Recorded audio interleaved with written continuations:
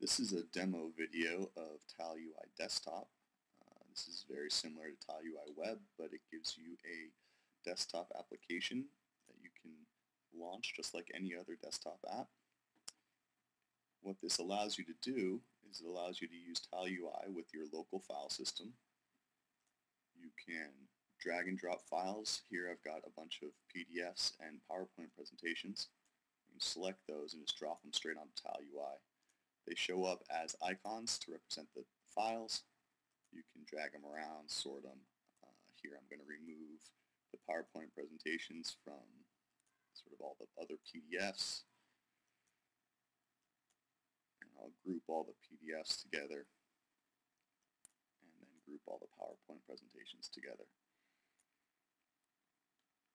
Another interesting thing that this allows you to do is if you have a zip file, like here's one, I can double click on the zip file and it actually extracts the contents. There was a folder in there, but there was also a PowerPoint presentation. I'll go ahead and add that into the PowerPoint stack. Get these out of the way. So now I've got my PowerPoints and my PDFs.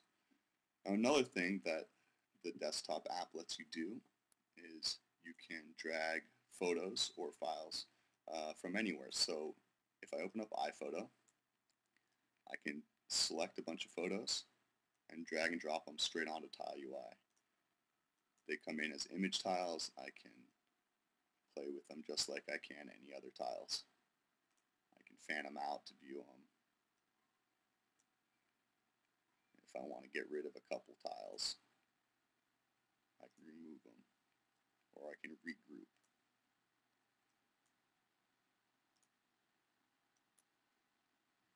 Now another module that's included is a webcam module. If I turn on the webcam module, this will allow me to take pictures using the webcam. There is my beautiful face. If I click on take a picture, it loads a tile of the current screenshot or the snapshot from the webcam. I've also enabled a motion detection algorithm.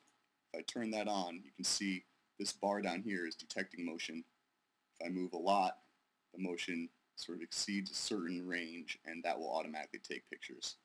So you can use that as an awesome security measure. Good theft deterrent. So now I'm going to turn that off.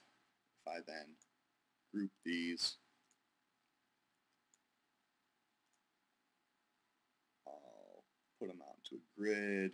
Let's see, these ones are obviously the best ones. We'll take those, make a group of them, get rid of the other ones.